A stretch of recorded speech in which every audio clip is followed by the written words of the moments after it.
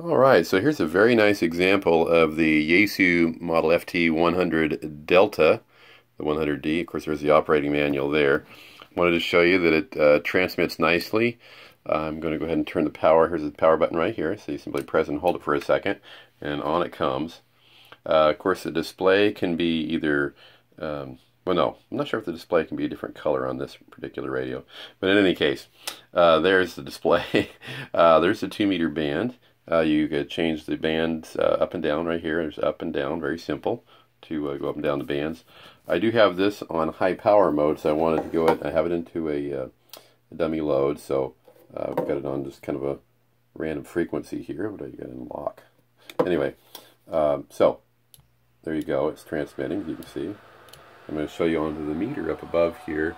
It's the lower meter, and I have it in the 200 watt scale, so it's the top reading, and you can see it's about 50 watts on 2 meters, which is what it's supposed to be.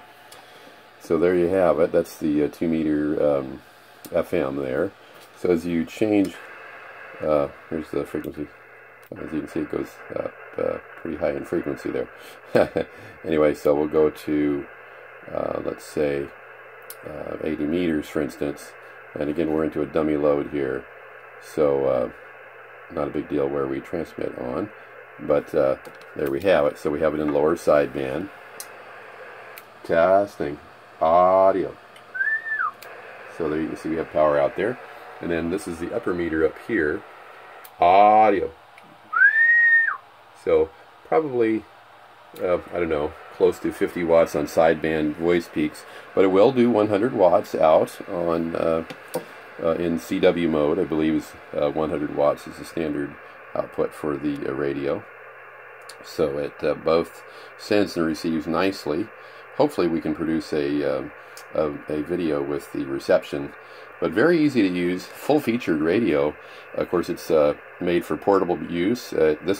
This particular one's been used as a home base unit, but it can be used on the go. It's very small in size, as you can see. Here's my hand here.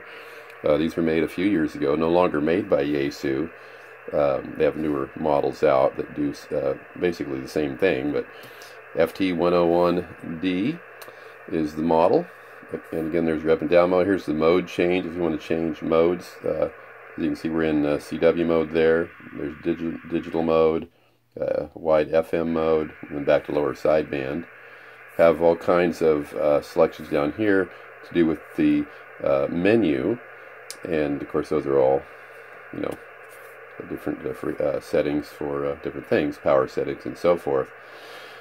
There you have it. We won't get into all the controls. The YAESU FT-100D HF, VHF, UHF transceiver.